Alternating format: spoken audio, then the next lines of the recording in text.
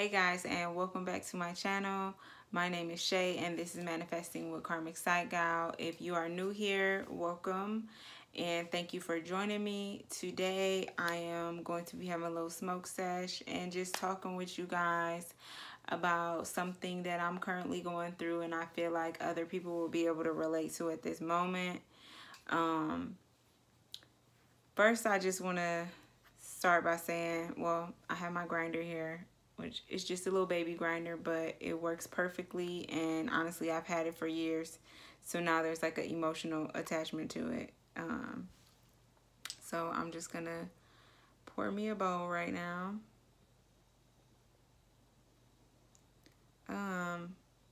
But well, I guess I just want to first start the conversation centered around healing.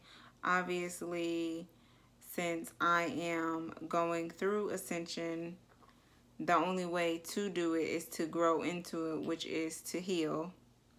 There's no way you can ascend without healing past issues, even past life issues for real, that are still affecting you from lifetimes ago, that you have to basically find out and realize like, oh, I have these problems.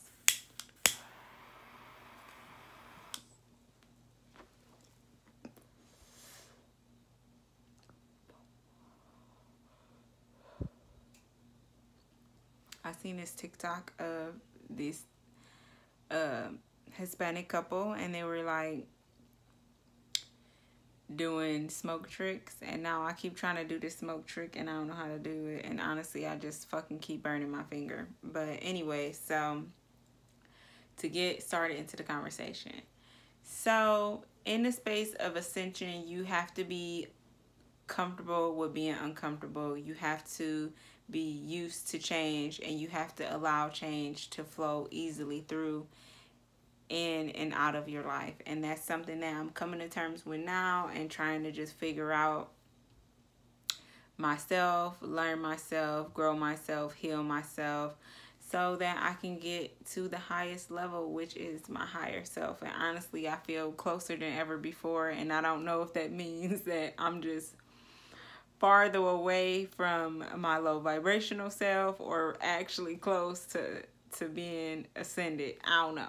But either way, today what I want to talk about is trusting your intuition and knowing the difference between your intuition and when you may actually be blocking your blessings. So everyone has that voice in the back of their mind that kind of stops them. It's their fear voice, it's their lack voice. It's this voice that tells you not to follow your dreams, that you can't do it, that you won't be successful, that you don't deserve love. This is the voice that all of us have. And we constantly have to battle with that voice and standing up for what we believe and what we know we deserve, and not allowing that voice to talk us out of our happiness. Some people who deal with this on a grander scale, it is called imposter syndrome. If you guys don't know what imposter syndrome is, it's basically a diagnosis of you having this disorder where you just don't see yourself for the amazing person that you are. You could have all of these accomplishments and it won't ever feel real. You won't ever feel good enough, and you'll never feel like you are the person all of these people are saying all this praise and accolades to. There's plenty of people like Maya Angelou, Albert Einstein, among many others who have this imposter syndrome, who just kind of always felt like they weren't good enough, or that basically, when is everybody going to figure out they're a fucking fraud or fake? Because to them, the knowledge that they had and that they were sharing, that was like common knowledge for them, you know what I mean? And sometimes when you've had a skill or been developing a skill for so long, you don't feel good at it because there's so much still to learn in all of your years of learning. And I kind of feel like I'm in that space right now, and it's really hard to break away from being an imposter or being myself. Like, I recently started, I guess, being friends with a bunch of people who are super cool and awesome, and they feel the same way about me, and I'm just like, little old me, like, girl, what? Like, it's really hard for me to take a compliment, honestly, and there's just so much that I still want to do and achieve that nothing that I have done this far has felt like an achievement. So basically, I just want to give you guys some ways to be able to understand, are you blocking your blessing, or are you really following your intuition? So, 555 right there. So your intuition is your third eye, your third eye chakra. It's your inner knowing. It's that feeling in your stomach. It's that emotion that you get inside of you that you can't explain, but you just know that something is about to happen, or something isn't right, or that you just have a feeling about another person, whether it be good or bad or indifferent. And it leads you and guides you. It's your third eye is your connection to God. It's your connection to your higher self. It's what helps you to really have clarity and to see things for the way that they are, to really be connected to the 5D instead of the 3D. The 3D is just a material plane. None of these things we can take with us. But the 5D, this is where your soul exists. This is where there's higher knowing and understanding and belief. So none of this shit down here matters. And for a lot of people, we get consumed by the day-to-day things, life and family and relationships, and we kind of get sidetracked and we forget about what's really important, which is like following our purpose in life. So your intuition is always going to lead you into the direction of your higher self. It's not going to steer you wrong. It's not going to lead you somewhere that is going to guide you to be hurt, or anything that's not to your highest calling. Although everything happens for a reason, good or bad, your intuition is just going to tell you the right decisions to make and who it is that you should and shouldn't trust. And everyone has the intuition, but some is just a lot louder than others because they allow their third eye to be so open that they can receive information like that. So they know how to trust themselves. That's what it comes down to. I feel like I'm rambling. If you could trust yourself or not, that's what it comes down to. And that is how you build up a strong intuition. You know deep down in your heart when something is right or something is not right. And that is how you know that is your intuition. When it is something that is not based off of facts, that is your inner shit talker, that person that just makes you feel like you can't do what it is that you want to do or succeed or be happy or just don't deserve things. We're going to call them the shit talker. That is the shit talker, okay? The shit talker is going to make it so that you don't have happiness, so that you see the bad side of everything. The shit talker is basically that the glass half empty. That is the shit talker side of your personality. But your intuition is always going to tell you the right thing, and that's how you know you are making the right choices and that you're not just telling yourself something. So sometimes it may feel like you are trusting your intuition by saying like, okay, I shouldn't apply for that job. Like, they probably won't hire me. But that's not you trusting your intuition. That's just your inner shit talker making you think that you don't have the skills required for that job. But you should not ever listen to your inner shit talker. Your intuition is going to it's going to basically align with the universe. So they're going to bring this opportunity into your life, and you can meet the universe to co-create with them and take advantage of that opportunity and say, oh, that's an interesting job, and I somehow casually browsed upon it. I should apply for it. This is for me. That is your intuition.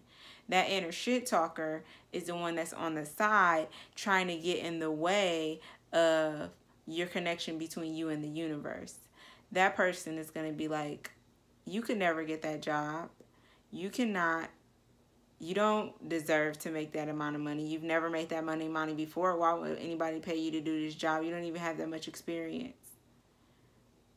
But your intuition, that is what is 1111. That is what is going to bring you into alignment with those things. And that is what's going to give you that spark in your belly, in your heart, that you know that something is right for you or whatever.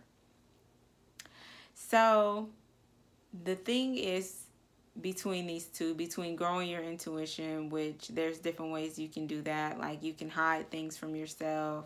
You can walk around your home blindfolded until you learn how to intuitively move around your home. I mean, there's so many things that you can do to build up your intuition. But what you should do is just learn how to practice discernment. Discernment is really taking the time to be with yourself and to think about the decisions that you're making and if it is for your highest good or not. And you can use your logic, you can use your heart, and then decide what is the right things or the wrong things, or what is going to be in your best interest or not.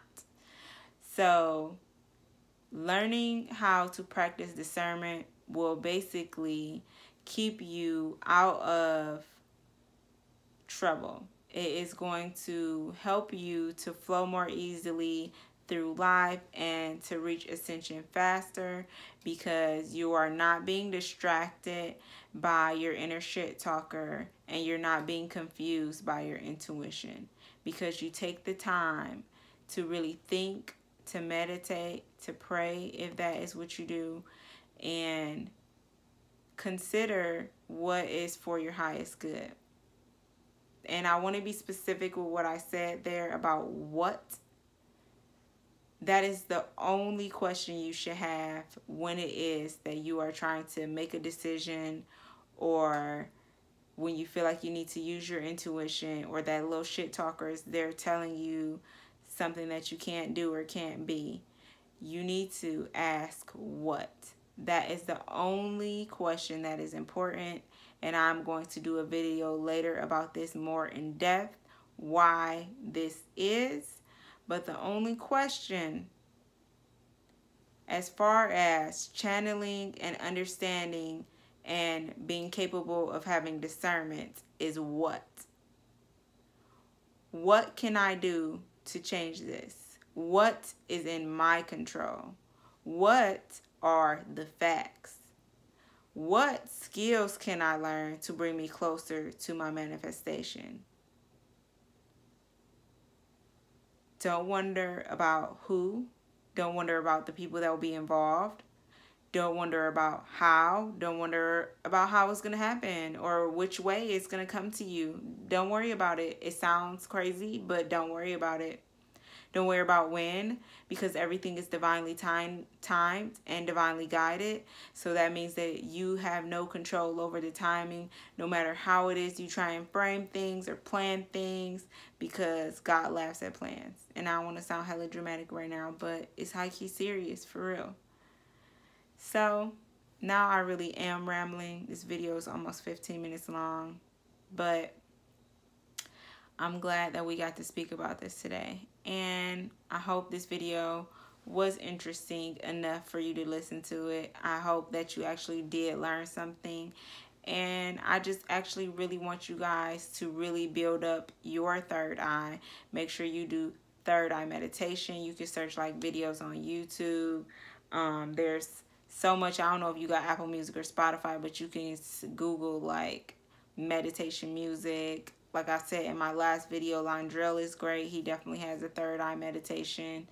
Janae Aiko's real good. You trying to open up your third eye. I mean, you know how I feel about messages and music and stuff like that. So there's so much that you can do with it on that way. But really just sitting with yourself, meditating, just asking spirit, like ask them, like ask them, like, I want to see, I want to know, I need clarity. Please open my third eye, and like always remain grateful and thankful and appreciative. And I promise you that will get you so far. So see you in my next video. But wait, before we log off, because I just retwisted my hair. Now I had to make a few new twists up in here. But do you guys see how much budding I have? Like, my hair is locking for real. Like, look at this. It's really locked. I'm so excited. And it's getting so long. And they are really getting thick out here. So, I'll see y'all in my next video.